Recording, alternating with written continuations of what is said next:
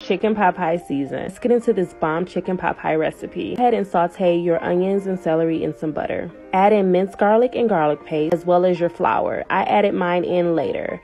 Add in your stock and your heavy whipping cream and all of your seasonings. Please make sure you season your food. Let your ancestors speak to you guys. As much or as little as you would like, but just use it. I added in some fresh parsley and some cheese, some better than bouillon paste as well to add that great texture and flavor. Also added in a whole rotisserie chicken. Wanted to work smarter, not harder, so I used frozen vegetables, some more cheese, and some already diced potatoes.